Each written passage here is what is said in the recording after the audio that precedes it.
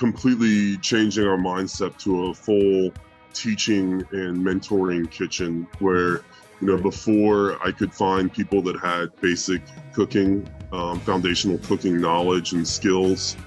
Even that's hard to come by right now. A lot of people have just left the business. The main remedy for us is just to teach. I just try to find people that have a good attitude and fit in with the team. That's the most important thing for us at this point. Hey, welcome back and thanks for being with me on the podcast. This is a chef episode, and I really love talking with chefs because they are, of course, the heart of the house, but the food and the creation of the food and the inspiration behind what drives people into your restaurant for the food experience is what it's all about. We're also going to be talking about paring down menus because of supply chain issues, because of rising costs, all the challenges and pain points of running a kitchen. I've got an amazing chef. He's going to talk about mentoring and how you can bring up good people in your own organization, because that's important also. Thanks so much. A big thank you to the sponsors of this week, Works, Smithfield Culinary, The Birthday Club, and Serve the Hospitality Training app. So check out all these sponsors and on with the episode. You're tuned in to the Restaurant Rockstars Podcast. Powerful ideas to rock your restaurant. Here's your host, Roger Bodwin.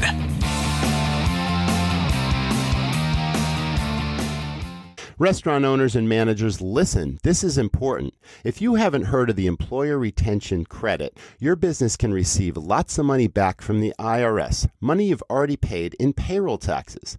Now, the ERC program, as it's known, is available if your operation had fewer than 500 employees, you had to shut down or partially suspend your business, or you had at least a 20% reduction in business due to COVID-19 in any quarter of 2020 and the first 3 quarters of 2021. Now, how much is the credit? Up to $7,000 back per employee per quarter for 2021 and up to $5,000 per employee in 2020. Listen, if you have 10 employees today and meet the requirements, you could receive up to $260,000 back in a refundable tax credit. Now, the faster you apply, the faster you get the cash. Think of it as found money that you can use for any purpose: payroll, cost of goods, business improvement, or other business expenses. Again, best of all, you do not need to pay this money back. Now, Works is a company that will do all the heavy lifting for you and get your business back the money that's due. I'm speaking from experience here with Works. I received a sizable amount back in all available quarters from my former restaurant, and I couldn't be more pleased with their service, their people, and their process. For a no-obligation consult, click the link for Works in the show notes to this episode. Don't miss out. Get your consult today. Get everything you need for your operation with Smithfield Culinary. Their extensive portfolio lets you serve up a wide variety of proteins to keep your patrons happy. Choose from Smokin' Fast, which lets you add barbecue to your menu without adding a pitmaster to your payroll. Or browse their margarita offerings, encompassing everything you need for pizza toppings, plus a variety of specialty Italian meats like capicola, prosciutto, and salami. Finally, serve what you love with Smithfield, which includes everything from bacon to hot dogs to deli meats and so much more. For the products and solutions to keep your operation running strong, visit smithfieldculinary.com. Welcome back, everyone, to the Restaurant Rockstars Podcast. With me today, Chef Mike Harvey, and he is an executive chef and partner with the Queen Street Hospitality Group. Welcome to the show today, Mike. How are you? Good, thank you. I'm glad you're here today. Thank you so much. So can you tell me your early influences in hospitality and where it all really began for you? For me, it began as a job when I was really young, washing dishes. But as I progressed in my career, I originally went to school and got a finance degree and cooked my way through school at Virginia Tech, and thoroughly enjoyed it and found myself continuously going back to kitchens. And so fast forward, ended up going to culinary school up in Vermont, New England Culinary, then worked in French kitchens. Then I ended up being a chef on Cape Cod, coming down to work at a private clubhouse, Cacique on Kiowa. And there, Tom Colicchio was my consulting chef. And, it was there that we dabbled in a lot of different cuisines, really taking a lot of them to a different level. And the Mexican cuisine definitely spoke to me the most. And I found myself constantly being drawn back to this cuisine and the flavors that it offers. Well, I'm thinking there are a lot of people that listen to this that are interested in a culinary career. Like obviously our cross-section of audience is owners and operators and GMs. We also have line cooks and people that are inspired to take their careers to the next level. Let's talk about your experience really quickly at New England Culinary. I'm familiar with that school. I grew up in New England. I know that they have sort of a teaching restaurant. Can you tell us about your experiences there? And if you also learn, say, the financial management side of business in addition to the culinary skills, and just take us through your experiences and working in that restaurant. Absolutely. The finance degree has paid dividends in multiple ways, as far as, from food cost percentages to labor percentages, what have you. Having a good grasp on the financial numbers has definitely helped my career as a chef. But as far as New England Culinary, I chose that school after having cooked for a little while because it was a teaching school. Unlike most of the big schools, this one, the student to teacher ratio was as small as 1 to 3, at the most 1 to 6. It was very realistic. We were in classes for 10 to 12 hours a day, plus a couple hours of lecture before, after, 6 days a week. I found that it was realistic and got me better suited for what the industry is like, as far as the schedule and working and the challenges of day to day, as far as what this job entails. Now, in terms of the courses that you selected, did you have an opportunity to sort of choose the cuisine types, or is just an overall program where you're exposed to different cuisines from around the world, different influences, the cultures, that sort of thing? How did that work? Yeah, we didn't choose the cuisines that were taught to us. However, at New England Culinary, which isn't open anymore, unfortunately, but it was presented to us by several different chefs that really had a good grasp of different international cuisines. And, we were exposed to a ton of different cuisines across the world, and, just a little introduction into them, do some dishes, understand some of the ingredients, and move on. All right. Fantastic. Okay, great. Let's move on. You mentioned having a mentor. What did that mean to you? What did you learn? And is that sort of how you bring up people in your organization now? Would you say that you're a leader and a mentor to them? Tell us about that whole experience and the influences you have. Absolutely. Yeah, absolutely. I've had several mentors in my career. One was a French chef that I really cut my teeth with at first. And he took the time to teach, show, and kind of nurture my passion for the cuisine. At Cacique, it was a bunch of us together as a team achieving that goal, with definitely Tom Colicchio having an influence on that goal as far as the style. But now I try very hard to be a mentor for the cooks that I have in my kitchen, especially once we had COVID. The lack of labor definitely negatively affected the restaurant. It was very hard to find people that had skills. And I would have considered us already a teaching kitchen. When we opened Jalisco, it involves a cuisine and a style and techniques that majority of even professional chefs are not exposed to. Underlying cooking methods are really different than classic French techniques and flavors, what have you. So we were already kind of a teaching kitchen, but now even more so, teaching people that have hardly any experience. But what I tell people when I hire them is it's 90% attitude. If they have the right attitude and they want to learn, I can teach them almost anything as far as this restaurant goes. And so we've just embraced that. My sous chefs embrace that. And we all kind of help each other get there together as a team. Mm-hmm. Now, Jalisco is primarily a Mexican concept, heavily influenced by Mexican cuisine and culture. Have you traveled extensively in Mexico? Do you pick up new ideas there that you bring back to the restaurant? Is that where it began, or tell us about that? No, honestly, I don't travel Mexico very much, and I definitely have had the stigma of being a white American trying to execute at a high level. I wouldn't. It's Mexican inspired cuisine. I mean, if you call it authentic, maybe you could debate that for a few minutes, but yeah. It's not Tex-Mex. It's a style of cuisine that really goes back through the history of Mexico, celebrating different techniques. We explore the 7 moles of Oaxaca. We do al pastor just like you'd find in the streets of Mexico City.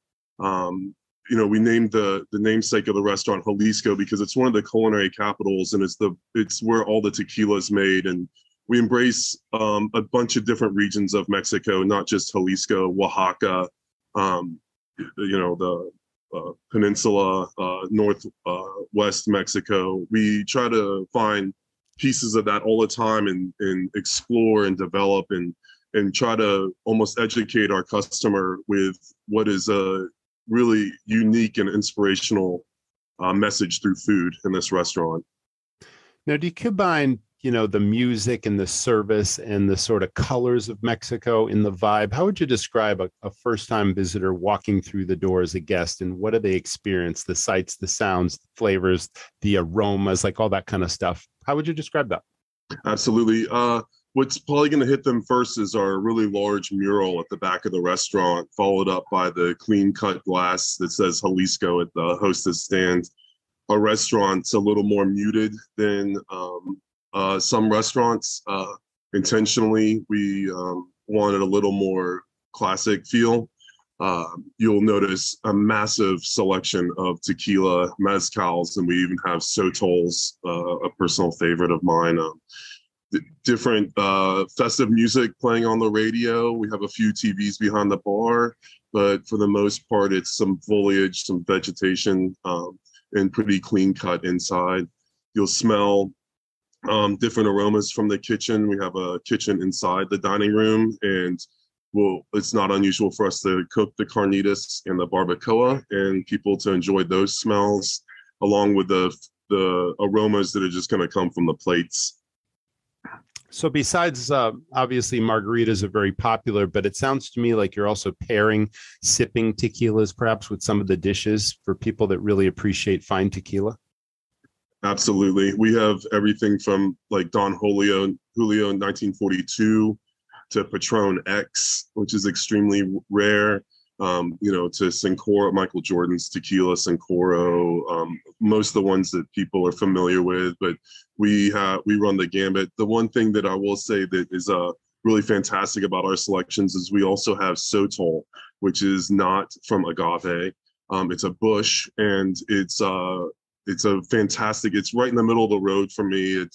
It's not as smoky and spicy as mezcal, but it's got a little more character than, say, a lot of tequilas. And it's a phenomenal spirit. We enjoy having that here. Not too many places have the opportunity to serve that. Yeah, I'm not familiar with it. It's interesting. It must have a completely different flavor profile because it doesn't come from the agave plant. Absolutely.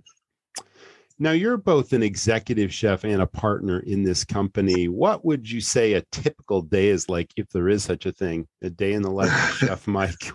How does it go? I mean, they're all different. Right?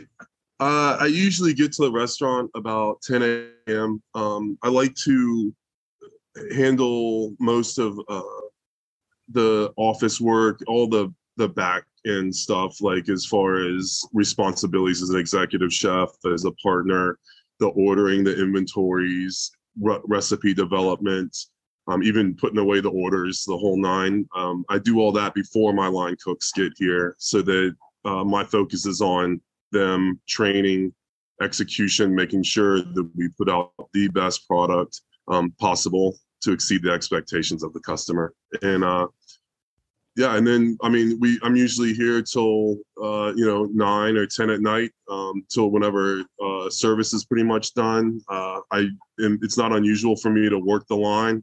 I still enjoy working the line. I enjoy working a station. I still do that several times a week. I'm not afraid to still get in there and rub elbows with the guys. That's great. Yeah. I mean, when you're inspired and when you're passionate about what you do, you've got to get your hands in everything. That sounds great. Yeah. Now, we talked about labor being an issue.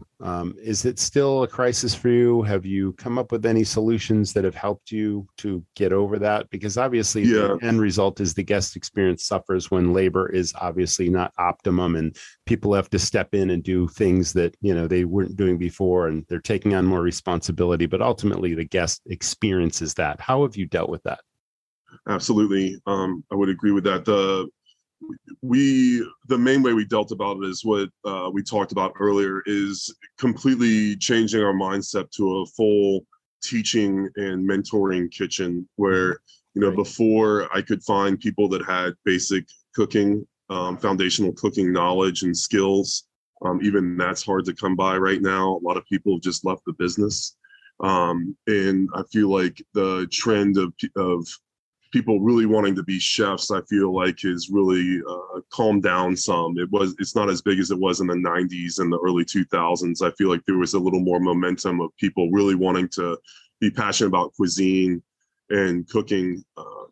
But the main remedy for us is just to teach. I mean, I just try to find people that have a good attitude and fit in with the team. That's the most important thing for us at this point. I've been doing this for a really long time, and it's a different mindset than it was, say, 20, 25 years ago, being a chef and dealing with the labor issues and how the staff is treated is much different than it was back then. The way that I was treated in kitchens growing up and cutting my teeth were not as comfortable as they are now, I would say. But we just keep trying to find good people, and if they have the passion, we will teach them. Excellent. Let's talk about the supply chain issues. Are you still having issues there? Did it force you to reevaluate your menus, pare them down? There's certain rising costs and availability of product, and all that affects the guest experience also, because they're used to, having favorite dishes, and then suddenly either the price goes up or it's no longer available. Tell us how that's affected your operation. Yeah, that has absolutely been a challenge for several years. It's recently getting a little better, but we still have those challenges. Everything from dry foods, fresh foods, paper goods. I mean, I think at one point I had about 6 different size to-go boxes, because every time we'd order one, the next case would be different because they'd have to source from somewhere else. Definitely one of I'd say the largest challenges that we've had over the last few years have definitely been avocados. The price fluctuations, the supply versus the demand. You can talk about the politics, the cartels, how we treat the avocados. Those are extensive conversations, but at the end of the day, when we first opened this restaurant, the price of say 48 counts, nice Haas avocados, we're in the low mid 40s per case. We saw it jump to well over $100 for a good while. Wow. And just recently it's chilling in like the $80 a case range, still, which is just amazing.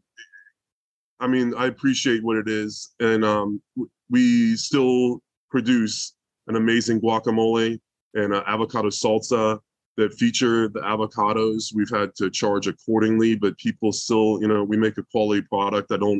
We don't mix it up with a bunch of filler. They still know they're getting the best avocado possible. And we've tried to minimize the impact on the cost to the customer through different techniques and what have you. So yeah, the price fluctuations have been, I've never seen anything like it over the last few years, doing this for almost 30 years. Right. And when all that started to happen, there's a certain amount of damage control and communication you have to have with your guests to let them know that, you're running a business, you still care about quality. Obviously, your prices are going up. You have to charge accordingly, but you certainly appreciate the guests understanding and continuing to patronize the restaurants. I'm sure all that happened. That's just one sort of line of defense, right? But there is a limit, or, what the market will bear when a dish used to be this and now it's this. But you also mentioned mentioned having strong financial acumen. So obviously there are things you can do to make sure that your menus are as profitable as they can be across the board, and that you're not losing money on low profit items, taking sales away, and portion controls, standards, and all those other things. Can you speak to any of the systems that you have in place? Because you, as a leader and a mentoring, trainer type chef, obviously you have to impart these skill sets on your people that are in the trenches every day preparing the meals and making sure that the standards are consistent.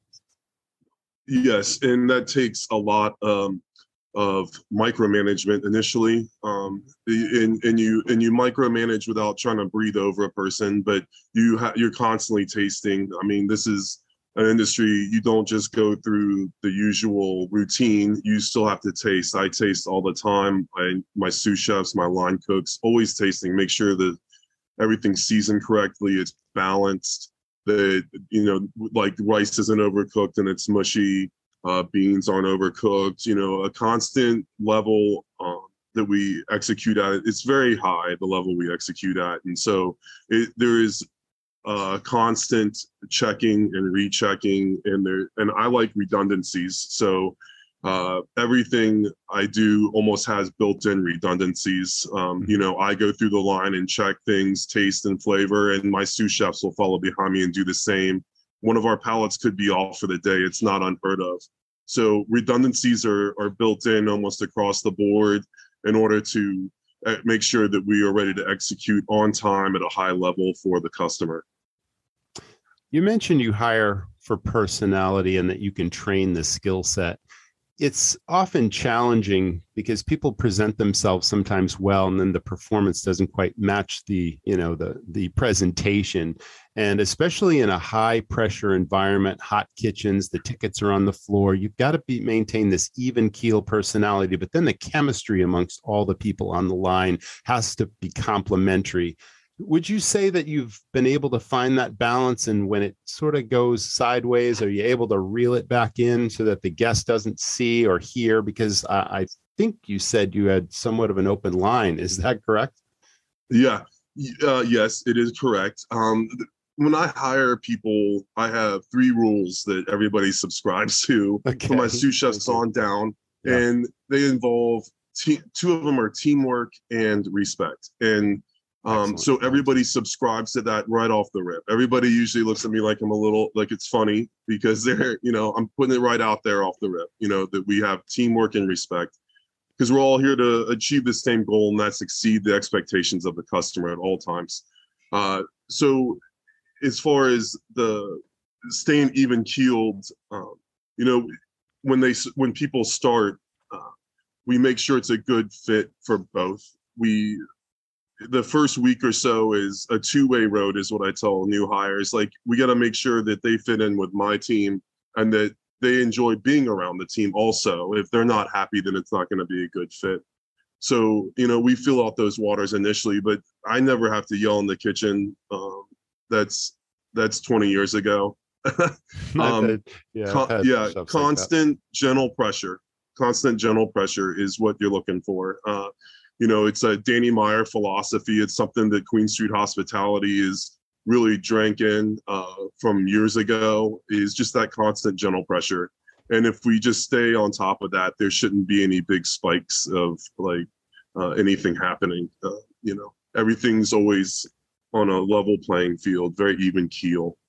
Are there any special team building exercises that you routinely implement between front and back of house just to maintain that chemistry? Because obviously, there can often be a division between front and back of house, and the way that the front of house approaches back of house in the heat of battle, when something goes wrong, or I need a reheat on this, or whatever it is, when they're in the thick of things, there's a delicate balance that always has to be maintained. How does that work in your restaurants? Well, I'd say one thing is the staff really melds well together, the front and the back of the house.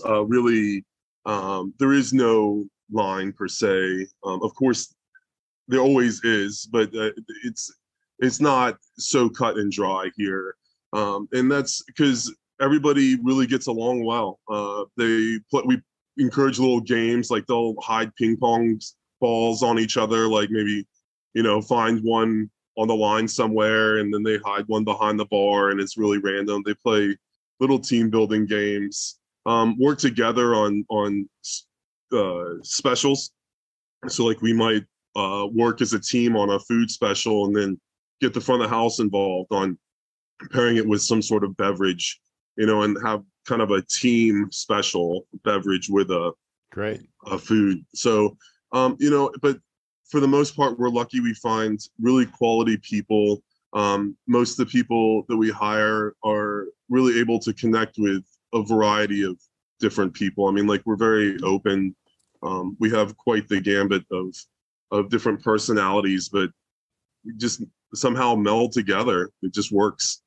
Have you been able to recruit when you've got outstanding people and you ask them for referrals and they bring in other people that they think fit the chemistry of your concepts? Has that worked out?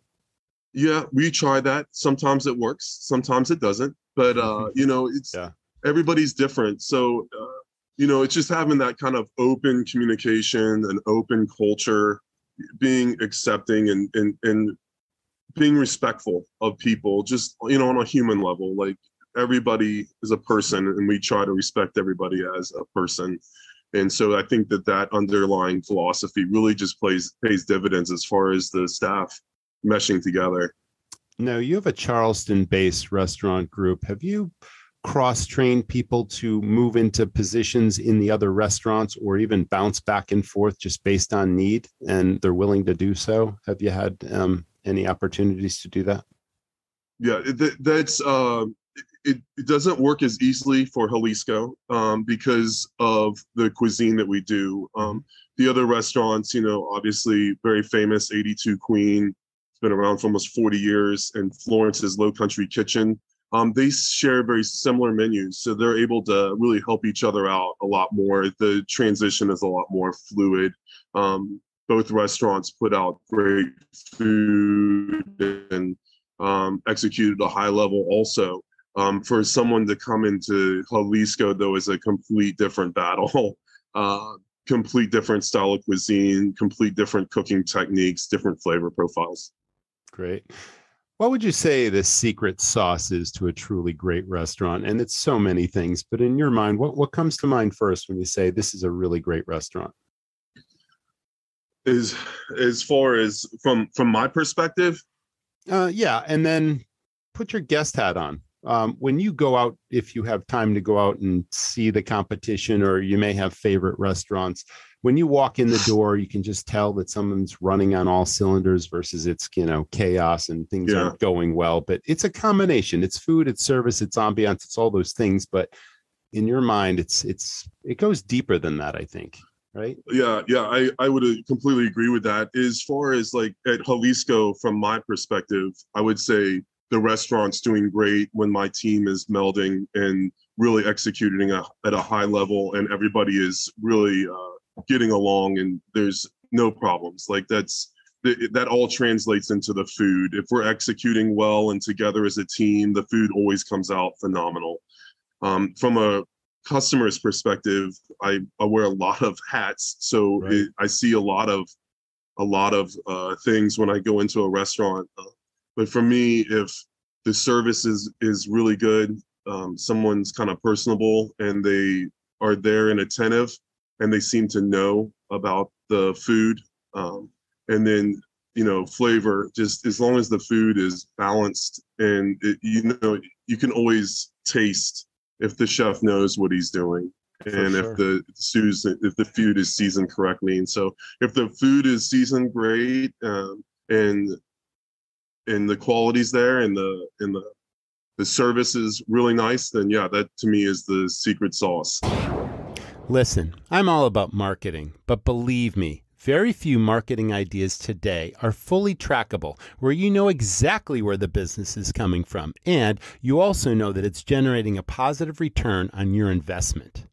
Now, I no longer own restaurants, but if I did, this idea would be at the very top of my marketing plan. It's all about birthdays. Everyone has a birthday, and they are a huge, let me repeat that, huge source of business in your restaurant. Why wouldn't you want to focus in on reaching everyone with a birthday in your area? Well, you can with the Birthday Club from Fan Connect. Best part is they do everything for you. You get a turnkey marketing system that sends birthday cards in advance, inviting people to celebrate at your restaurant from your area code, plus a sign-up strategy for your existing customers. New business, repeat business, higher check averages, and a massive customer database. You can get all this with the Birthday Club. Check it out and sign up now at getfanconnect.com/birthday rockstar. What you're describing is very gratifying, and everyone obviously works for a paycheck, but we all thrive on feedback. Are your guests leaving you regular reviews online? Do you read those to the staff? Do you let people know when they've done a fantastic job and when the guests are really happy? How does that happen? Yes. We even give spot awards sometimes if someone gets a shout out, say on social media. I used to look at the reviews a lot. I've learned to not look as often and realize that everybody's got an opinion, and that's fine. I read them every once in a while just to get an idea of what people are happy or unhappy with. But for the most part, our gratification comes from the customer that's in the building and tells us right then what is happening, whether they love it or if we can try to improve their experience. We find that trying to react to people after the fact, after they've posted on social media, makes it extremely difficult to try to make someone happy. And that's what we're here for, is to try to exceed everyone's expectations and give someone the best experience they could have when they walk into this restaurant. You're also a personality behind your concepts, and you did mention that you spend as much time as you can on the line, and obviously that's fulfilling for you. But I'm guessing that you're also finding time to get out and just, FaceTime with your regulars and just touch them in a personal way and acknowledge their repeat business, that sort of thing. That's such an important part of the business when they understand that, you're a chef, you're a partner in this business. How much time are you able to? I mean, you got to wear a lot of hats, like you said. When I can, I do like to go into the dining room and talk to customers and make sure they're having the best experience possible. I find also, because of my perspective, I can usually best steer customers in a direction that maybe they wouldn't have been comfortable going in at first until I can better explain to them some of the food. So absolutely, like the interaction with the guest and meeting people, I really love it. Like, I like getting that immediate reaction to the food and seeing, especially when people enjoy something they've never had before, which is a lot of what this restaurant offers. I mean, last night we were running a special tostada with local chanterelles, with some local radish, on a manchimatalas mole, which is like a sweet fruit mole. And I walked one of them out to the dining room to a guy that was just sitting at the end of the bar. And like, the bartender told me afterwards that like he was just amazed that I walked the food out to him and presented it to him, that really made his experience. And so those little things, like, he didn't say it to me, but those little things really, like, I mean, that's what we're here for, right? It's hospitality. Yes, my job is to put out the best product I can as far as food, but as, a partner, like, I have a bigger role and a bigger picture, and really just the overall experience. And if it involves me every once in a while going to talk to somebody or, bring out a couple dishes and just add a little something extra, I'm more than willing to do that. Let me dive a little deeper into your role with Queen Street as an organization, because obviously I'm hearing you spend a lot of time in Jalisco. What do you do, and how much time do you spend on the overall organization? And are there multiple partners involved in this company? Yes, I am very fortunate to have Jonathan, Steve, and Patrick Kish as partners for this restaurant. Steve started 82 Queen, and Jonathan and Patrick have been in the business almost their whole lives. Jonathan's a big finance guy. Patrick knows his way around the restaurants in and out. So I couldn't ask for better partners. We really, I originally came on with Queen Street Hospitality is kind of a chef that was like a tournant, kind of like a group chef, move around the restaurants and help in any way I could. Once they sold an interest they had in a barbecue restaurant, it freed us up a bunch to open up this concept and really show what we had talked about for a few years as far as more traditional, authentic Mexican-inspired cuisine, and that's what we've presented here. Let me go back to the equation about labor and about the hiring style and the people that you bring in. Is there a typical onboarding that happens both front and back of house that indoctrinates people into your culture? And, how do you impart that to them? And what would you describe your culture to be that you want them to understand so that they can assimilate that culture and pass that on to the guests as they get up to speed in their particular position? Yeah, absolutely. I would say it's what I've said a few times. The main thing is the exceeding the customer's expectation in the chair, and we try to get everybody to understand that. And that's why, when I hire someone that's a line cook, it's very upfront. You're gonna help with prep if you can. You're gonna help wash dishes, because as the chef partner, I wash dishes still. I prep. I work the lines, so I expect my guys to do the same. Mm-hmm. They see me do it. I lead by example. I wouldn't expect it any other way. They see my sous chefs do it, and it's all the way on down. So it's, I don't really have to say too much. I say it when I first hire somebody, but you see the culture in action, and everybody just kind of can't help it and falls in line. Action wants to help, because they usually receive the help also. I see. Yeah, teamwork and respect says it all. Like, that's the foundation. And that's obviously hospitality across the board as well. That's great. Absolutely. What's next for Queen Street? Are there growth plans in place? Are you going to open more concepts as things sort of settle with crazy labor and rising prices and all that? I mean, there is a future beyond the future is to, mm-hmm. Absolutely. The future is to open more venues. We kick around several different concepts in the same realm, from Sonoran style grill to expanding what is Jalisco. Jalisco has so many avenues. The cuisine is so multifaceted and so many flavors and techniques to explore. I mean, we do tayudas, like Mexican street pizza, essentially. Mm-hmm. It could be its own concept. It's such a interesting, cool street food. We play around with all kinds of different cuisines all over Mexico, different areas, pockets of flavor, to where it's almost limitless, like the ideas, but the idea is to expand the Mexican theme and keep this kind of homage to authentic Mexican going. Fantastic. Yeah, you're making me hungry. I'm partial to Mexican food and margaritas, so this is right up my alley. Now, Charleston is a really historic city, of course. Would you say it's a foodie destination? Is there a real food scene going on? Is there collaboration between chefs and restaurants to up-level, just cuisines in general, and to spread the word about Charleston as a food destination? Is that on the map? Charleston is absolutely a food destination. I mean, people come from all around. We've had, in the last, 20 years, we've had 3 James Beard chefs in town. The variety of cuisine is amazing. There's so many restaurants. If you name a cuisine, you can find it in Charleston and the surrounding islands.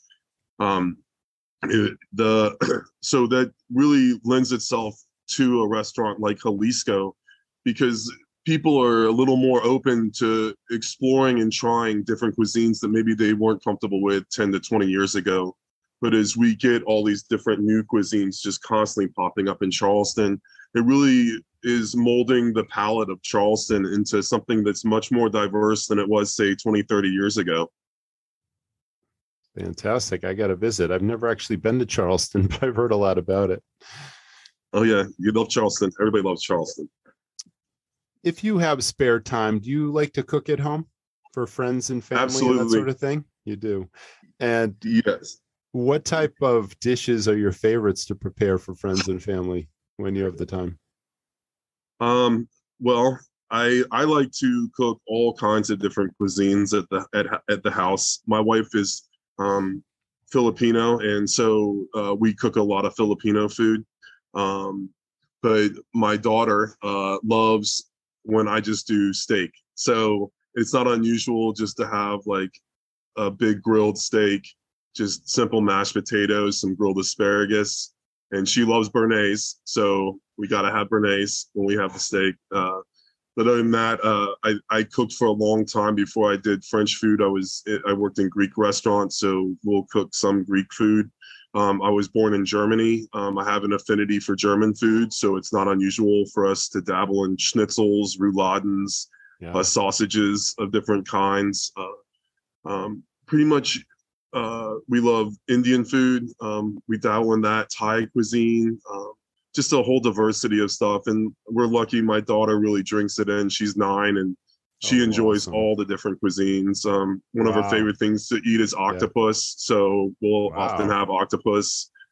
Got an exploratory palate on that child. That's fantastic. I can't say that about my teenagers. That's awesome. That's awesome, Chef. This is a business and an industry where you can literally start off in the dish pit and end up owning your own restaurants without a formal education. You got to work hard, of course, but this is a career that can take you around the world.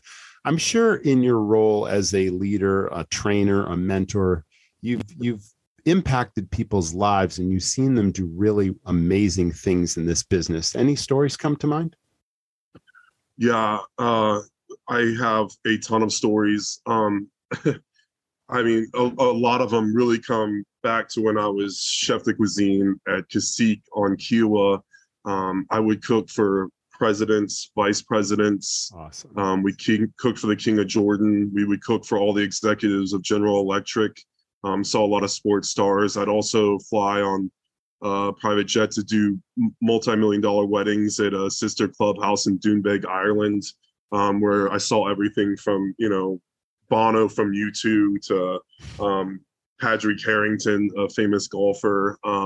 We fly down to St. Kitts where they were building another club system and mega yacht docks, and the stories I'd have from there. But the impact of my food, it goes back to what we talked about earlier, going into the dining room, even all the way back to being a sous chef. It was not unusual. I love to go out and meet people and see how they really enjoy the food and get the feedback. And I've developed great friendships and relationships with people that I would not have met otherwise, just from them eating my food and coming into restaurants that I've worked at. And I have still friendships that I've maintained for over 20 years that have developed from these situations.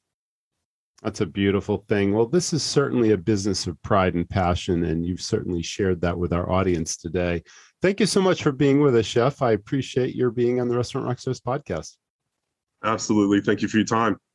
Thank you also to our audience for tuning in, and we hope to see you in the next episode. So stay tuned and stay well. Thank you, Mike. Talking everything kitchens and chefs and inspiration and all the things that make great restaurants run. I really appreciate you being a guest. Thanks also to our sponsors. Let me explain. Works is a CPA firm that will help you claim your employer retention tax credit money that you've already paid that you can get back. All you need to do is contact Works. Please check out the show notes for this episode on how to contact them. Smithfield Culinary, I've got to say, really amazing food. I was at a food show recently for Performance Foods. I do a lot of speaking for performance across the country, and Smithfield had a booth, and I tried all this food, and it's ready to eat and quick prepare foods that make your kitchen simpler to run. And I got to say, I tried the food. It was awesome. So check out Smithfield Culinary. Can't say enough about the Birthday Club. I owned restaurants for 20 plus years, and had I still owned them now, I would certainly take advantage of the Birthday Club. Think about this. Everybody has a birthday, and everybody knows somebody that has a birthday, and birthdays are huge celebrations, right, in restaurants. Now, your competitors are probably getting birthday business. Why are you missing out on this? The Birthday Club is a turnkey, done-for-you system that will bring you new and repeat business. So check out the Birthday Club. Again, contact information in our show notes. And finally, I'm really proud of Serve. Serve is a hospitality training app that is customized and bespoke to your operation. I'm actually a partner in this, and we have a team of people that are onboarding restaurants and give you a spectacular training tool front and back of house. Check that out at srvnow.com. Thanks for tuning in, and can't wait to see you next time. Imagine both your front and back of house teams are so well trained that they're executing flawlessly. Your front of house is doubling your sales, boosting repeat business, and creating 5-star dining experiences, while your back of house is consistently preparing each dish to perfection, on time and to spec. Having a restaurant this dialed takes a unique training system. That's where Serve comes in. Serve means Study Restaurant Variety, and it is a powerful, mobile training system, custom-built to meet the needs of your restaurant. Serve will up-level your team's knowledge and skills, maximize your profits, and create experiences guests will rave about. Picture this. Before the doors open for business, Susan, one of your managers, is assigning Serve training to Paul, your new bartender. Using the app, he will learn both food and beverage ingredients, allergens, romance notes, and pairings. She shows Paul how to use Serve's interactive study tools to become a master of the menu, and how to use the cocktail database to easily find specs to make any drink. He can't wait to hit the floor and sees how Serve will unlock his hidden sales potential. Susan will be able to track his training progress and test his performance.